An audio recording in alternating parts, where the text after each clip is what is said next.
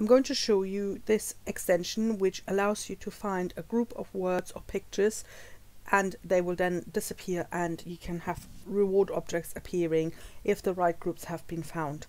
This extension has been developed by Sandbox Education, a group from Spain, but is based on the original Scape extension called Tween. So this is kind of an adaptation of it.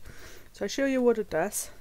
So here we've got lots of animals and we need to find them by group, and it doesn't matter which group I'm going to start with.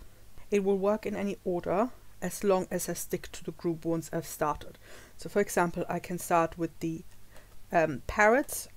So if I click all the parrots here, or all the birds, then as soon as I've done all the ones from the group, they disappear. So I can tell that I've got it right.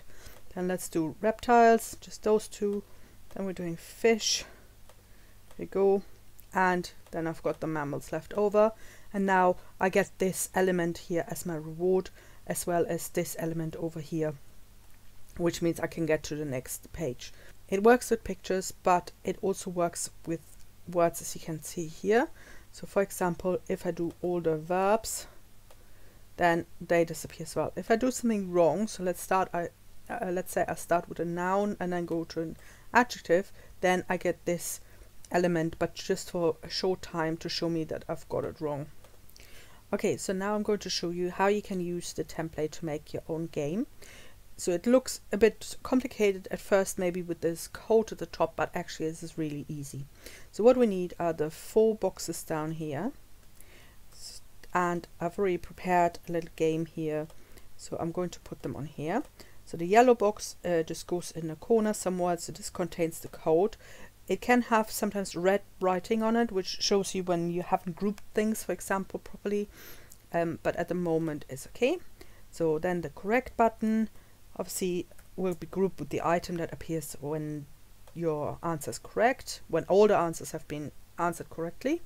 The red is the incorrect, so this will always just appear for a few seconds and then disappear again automatically.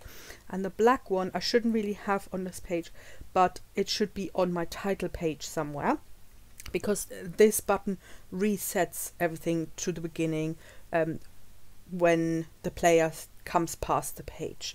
So ideally put it on your title page, it will be invisible, but then also remember that when you're playtesting your game, you need to start from that page where it's reset, otherwise your computer will remember what you've already solved. Okay, and then we need this code at the top, which is the important bit. So we need to go to insert, go to other, and then paste it in there, and the word label we need to replace with something else. So in my case, I want to have 2 groups, one green, one red. So I'm calling my first group green, insert. And this is really just for you to show you what to group with this, so the players won't be able to see it. So I want one of them for my frog, and then I insert another one for the leaf. So you can see it's quite a big box there with a small word, but I can make this a bit smaller. There we go. And then my other group, I'm going to label red and insert 2 of those. I could just have 1 red item, or I could have 10 red items.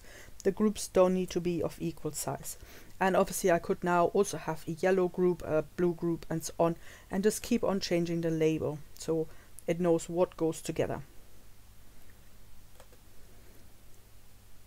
Okay, let's see if this works. So if I click the tomato and then the leaf, so that's wrong, so it shows me the thumbs down. But if I do these 2 together, it accepts it, and if I do these 2 together, then I get the thumbs up. Okay, the problem was here with the tomato, with the strawberry, because the box is quite big. It will accept it if I click over here, so you can see it changes the cursor. So really you want this size of the box to be the same size as your picture ideally. So don't make it too big, then especially if they're laying on top of each other, it might lead to confusion. So always resize this box here to fit your picture, and the writing can be on top of the picture. It doesn't really matter because it will be invisible anyway.